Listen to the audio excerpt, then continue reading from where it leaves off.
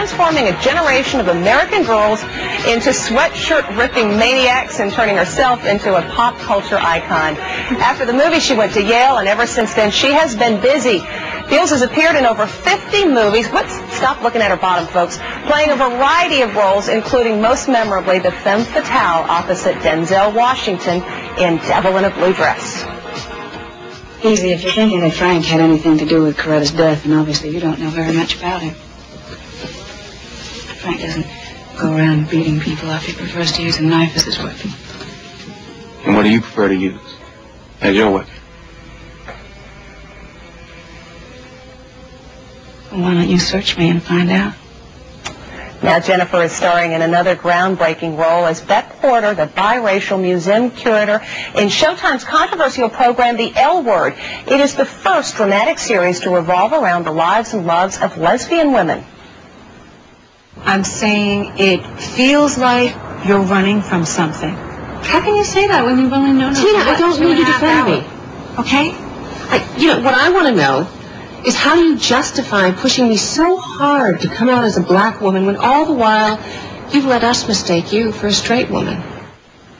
And Jennifer Beals joins me in the studio now. It's so nice to meet you. Welcome. Nice to meet you. Thank you. You know, the Flashdance thing, I wonder, will it ever not be a part of the obligatory Jennifer Beals? You remember her from Flashdance. Do you ever get tired of hearing that song? I don't get tired of talking about the film, but I also realize that I've done so many things since then that it's also nice to talk about more recent projects. Oh, absolutely. I mean, I think back, where I was when that movie came out. That was a long time ago. But it sort of underscores what an icon the film was. I mean, it really was an anthem for a generation. It created a fashion look, and you were someone that women in that role really related to. Yeah, I think the film meant a lot to a lot of people, and for that I'm grateful. I mean, I think it helped a lot of people in some ways. How so? I think the underlying message of the film is to follow your heart and to follow your dreams. And I think a lot of people are told from very early on that their lives should just be about making money and at the expense of their feelings or what they truly want to do. So I think that film liberated some people, just judging from the letters that I received anyway. Is that kind of a saying that within the whole context, if it's a pop film, I mean, it's not, Yeah, but a Pulitzer Prize-winning book or something. But isn't that great that people do get meaning out of something that really is a pop piece of moviedom? I mean, I think that's kind of extraordinary. I wonder if that's not a little bit of your own mantra, because you've worked so consistently.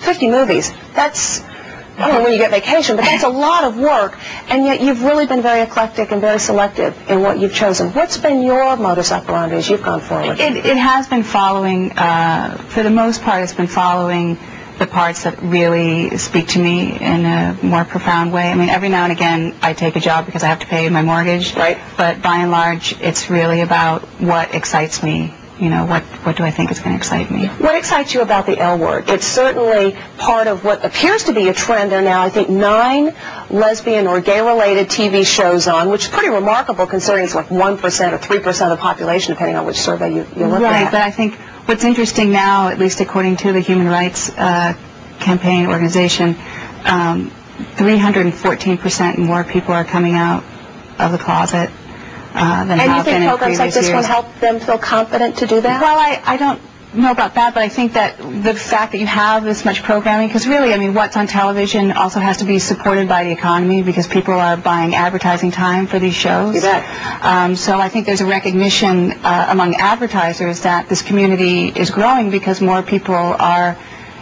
saying to themselves, I don't want to live in the closet. It's much too painful. I want to come out. And I think that's being reflected also in the programming and the advertising. In the movie, it's called, in the program, it's called The L Word. Why don't they just come out and say the lesbian word or the lesbian show? Well, I think the point of the title is that it speaks to the invisibility of the community.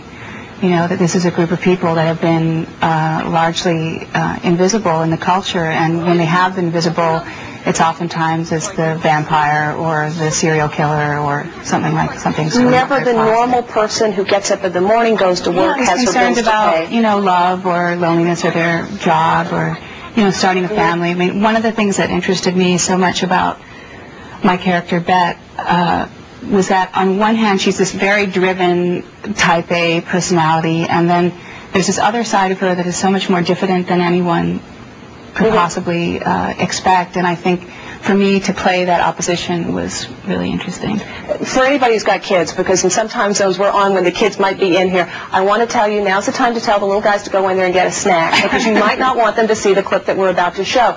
Because there are some scenes in the L Word that get pretty steamy, and one of them involves you with the woman who plays your love interest. We're going to roll the clip, and then we'll just talk about what it's like to be a part of this kind of scene, which is a typical love scene with maybe an atypical couple. Okay.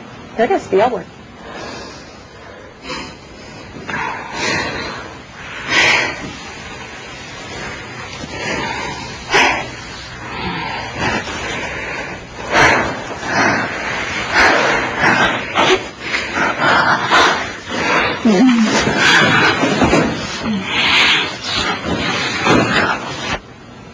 Whoa. What'd your husband say about scenes like that? You know what's so interesting is that, to me, if that were a heterosexual love scene, you wouldn't have to say to the audience, send the children in for a snack.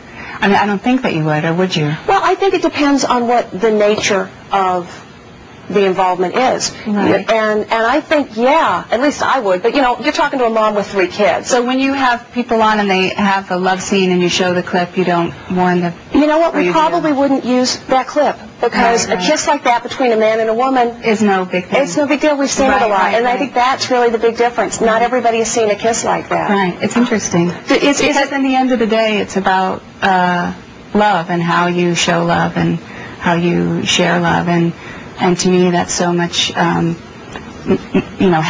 than some of the things that we see on television in terms of violence and corruption and things. You are a happily married woman. You have 2 stepkids that you're helping to bring up.